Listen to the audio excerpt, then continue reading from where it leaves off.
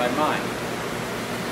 So either one, layering color, you always try to figure out if I'm making a statement with complementary color, I have to have white between each color to control its strength. Otherwise, the color underneath will mix and it will turn gray. Like you see paintings, like for example, I saw a lot of Monet, who I respect anybody that paints that long on anything. Yeah. But much of his paintings died.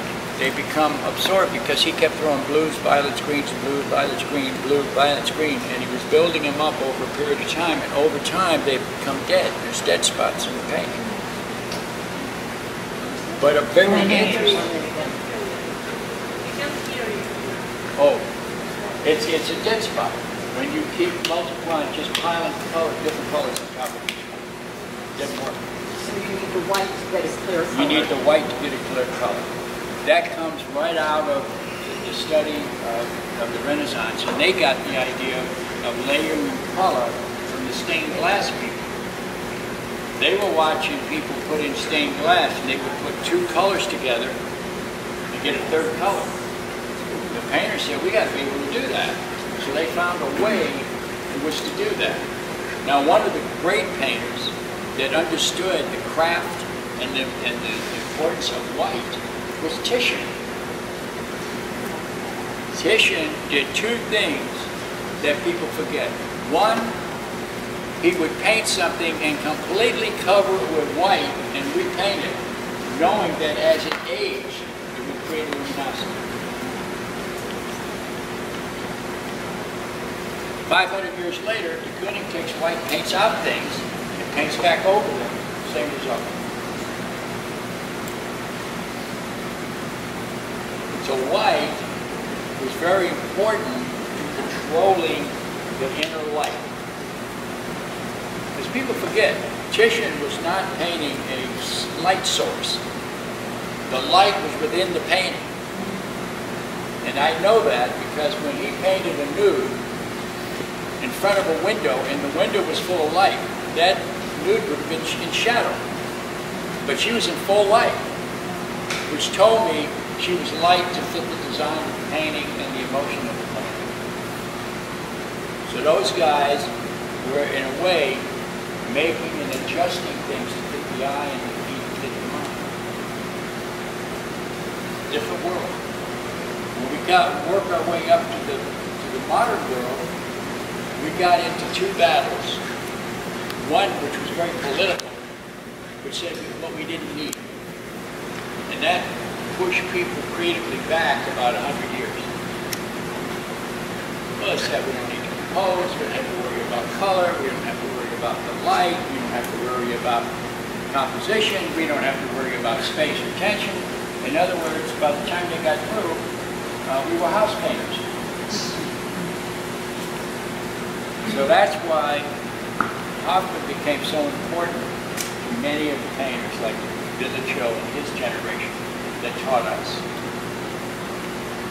Because he brought back the idea that, no, if you pay attention to these basic ideas, you can throw paint and it will be more interesting.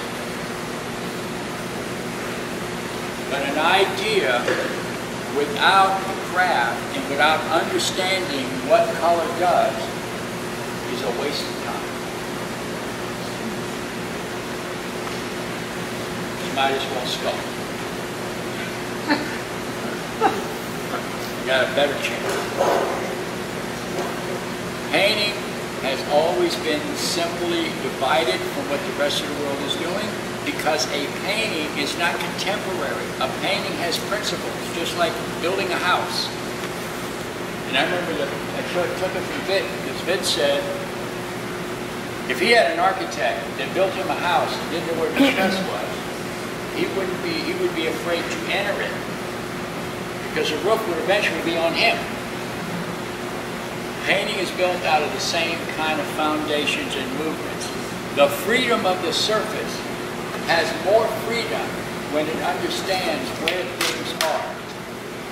The relationship of this movement has a lot to do with not only the vacillation of the color, but the organization that enters the brain. And these are simply craft formations. That's not art. It's a concept. The art comes from you when you utilize the information to your own business. Everyone in this room, as one guy used to tell me, is an encyclopedia of emotion. Everyone. We don't stand alone. We stand in the midst of ideas. And everyone in here has an idea that is different from the neighbor. The only common denominator, and I keep pushing it, is the relationship of the whole when you're done. That's your game. Unfortunately, you're in a terrible time, so I can't do anything about that. You are the culture now, so you're in trouble. You're living in an ink spot. A tough time. I enjoy it because everybody cares what I do, which means I can do whatever the hell I want. So, now, we'll do a collage. I mean, why not? I had a frame. This bothers me because I have a frame for you so you can see what it actually looks like.